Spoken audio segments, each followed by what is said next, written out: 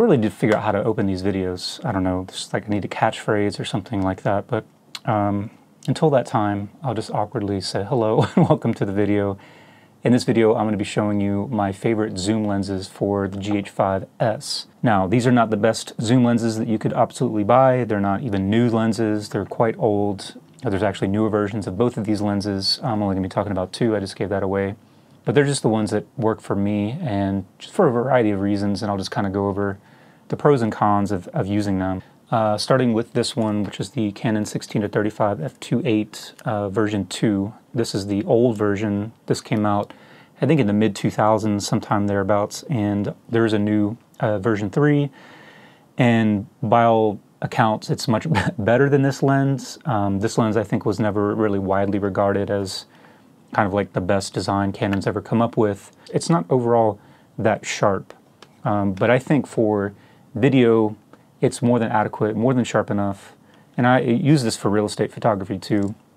For that application, it works just fine. Like I said, or like I've probably mentioned before on multiple videos, that most of the stuff that we do, that a lot of people are doing in video production, is going to the web. It's going to YouTube, it's going to Facebook, Instagram, or a client's web page or something like that. So we're not going on the big screen, we're not going to Netflix or anything like that.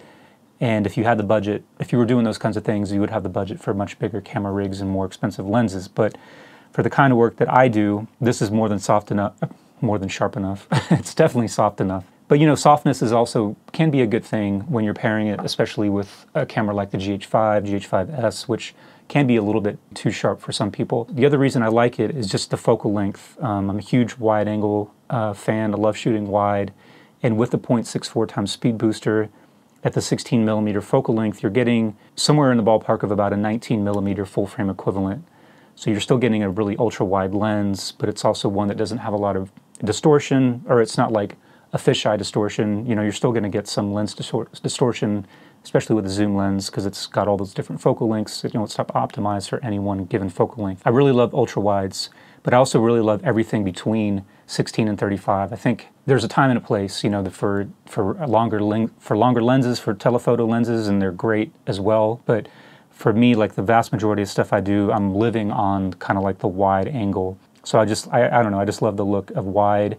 I like getting close to people, and just gives you a sense of depth, I think, as opposed to just gives you a sense of just kind of being there, being more present in what's going on, as opposed to just looking from afar at something, almost like you're spying on people, which I think is kind of the look you can get with a longer lens, which we are going to cover because the other lens definitely goes into the telephoto range. With the benefit of the speed booster, you obviously get that wider field of view that's really approaching a full frame field of view, but you also get that extra, I think, more than one stop of added light. So you get, from a 2.8 all the way down to a 1.8 with this lens. So it's like, having a 16 all the way to a 35 set of primes at f1.8, so pretty fast.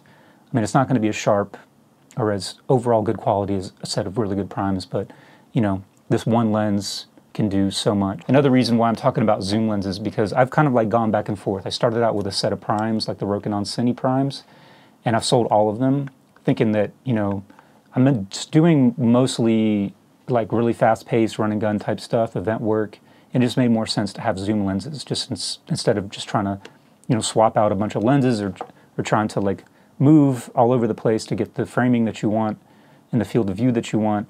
It just makes sense to just trade in all those primes and just get a couple of zooms. And that's pretty much where, for all of my video production work, I'm 95% of the time just using zoom lenses. Okay, so that's enough on this one. The other one that I use, and this one I got pretty recently, I don't think I've ever featured this on the channel at all. So this is the 24-105 f4, and once again, this is the version 2 of this lens. There is a version 3. And when I was looking at getting a 24-105, the consensus was that this one is overall still probably better than the version 3 because it is lighter and smaller. It has a sharper image in the center, whereas the version 3, it seems like Canon was trying to improve sharpness across the entire field of view at the expense of some center sharpness. So with those trade-offs, I feel like the version 2 just makes more sense, and I was able to find a used one in pretty decent condition for like $500 bucks. This is definitely replacing this lens that I've had for several years now. This is the Lumix 12-35, and I've featured this on the channel multiple times.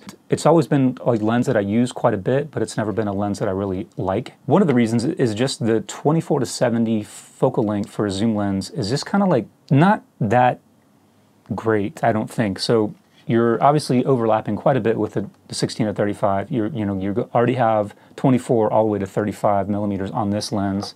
So with a 24-70, that essentially leaves you with a 50 millimeter prime that you're not getting with the 16-35.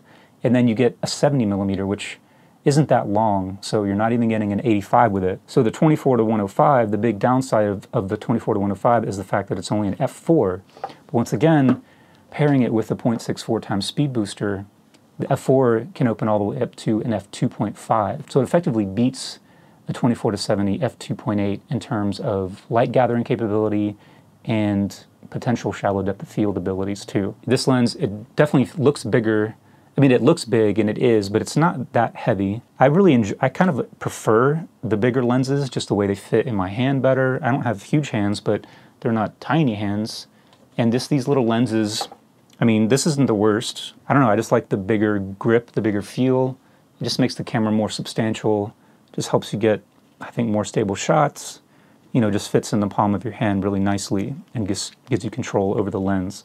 So I don't really mind the size of these Canon, you know, full frame zoom lenses. So another really nice feature about this lens is that it has lens stabilization, which is great when pairing it with GH5s, which doesn't have IBIS. This lens obviously has a lot of range on the telephoto end. It goes all the way to 105. And the other thing too is, if you are shooting in 1080p with the GH5s, you do have the X teleconverter, which punches in and allows you to get even more length. You are stuck with 1080 on the GH5s just because there's not enough resolution, but if you were on the GH5, you could use that feature in 4K and get, you know, added reach with any lens that you have. So since I bought this a few months ago, like, I've not used the 12-35 one time. I still do find that this might be helpful sometimes on a gimbal, especially when sometimes in the past I've used autofocus. In certain situations it's doable. With these lenses and the Metabones, you know, there's not autofocus. There's no autofocus that's, you know, and it's really even worth mentioning. So this is essentially just a manual focus only system. And the other reason that I really like using these older DSLR lenses is that they have distance markings on the focus.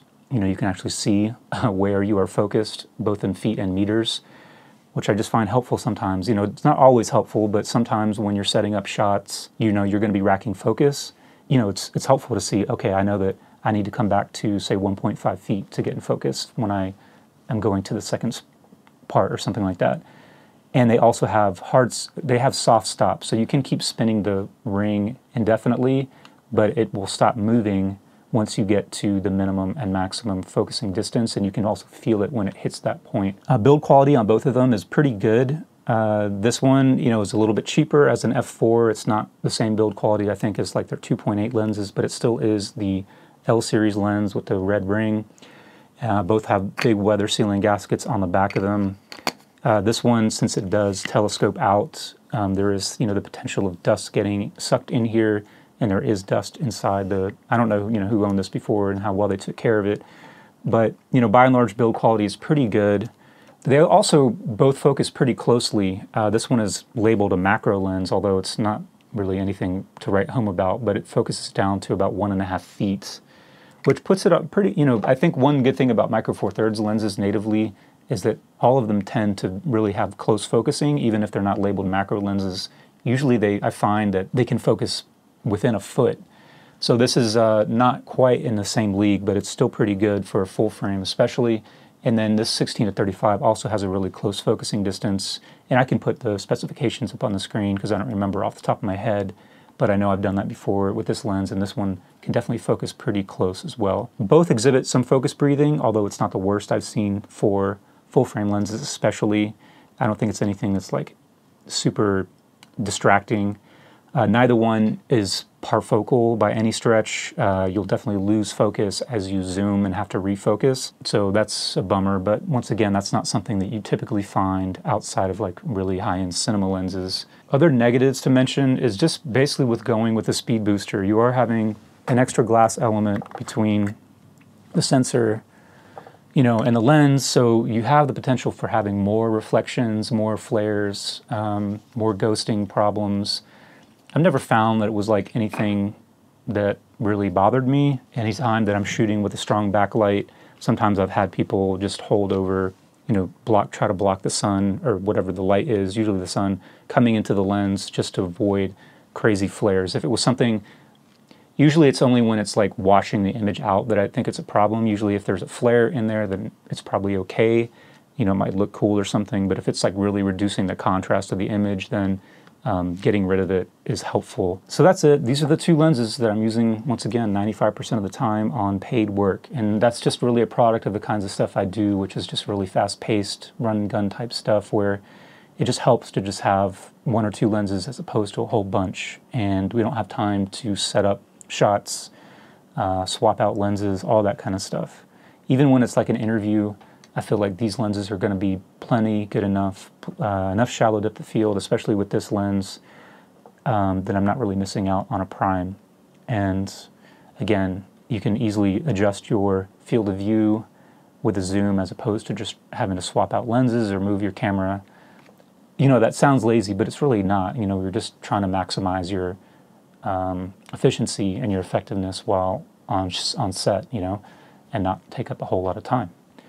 So I hope that was helpful. If you have any questions about these lenses or any other setup thing that I mentioned, questions about speed boosters, obviously leave them in the comments and I'll get back to you. As always, thanks for watching and see you in another video.